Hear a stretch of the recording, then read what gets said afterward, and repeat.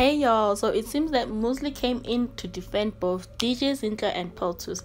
So we all know that the three of them are friends, and this is after Nota made such bad comments calling Peltus a deadbeat and saying that DJ Zinhle uses her family to make money.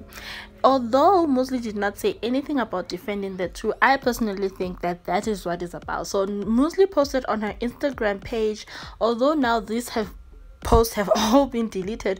This is what actually she said. She said, obviously y'all are gonna try calm me down but won't do anything about the continuous harassment everyone else has to take from Nota. That's BS, honestly. She also continued to say, also, stop telling me, just ignore him and be the bigger person. There are repercussions for actions, and when it comes to me and my people, you're gonna come correct. Or keep your skinny, delusional ass at home.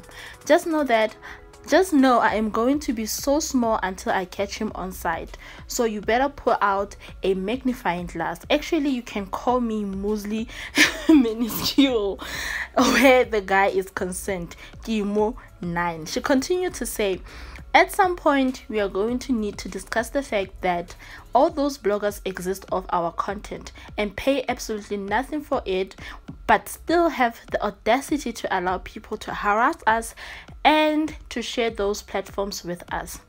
Are you not embarrassed?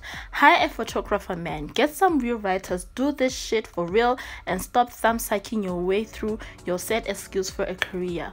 You got potential.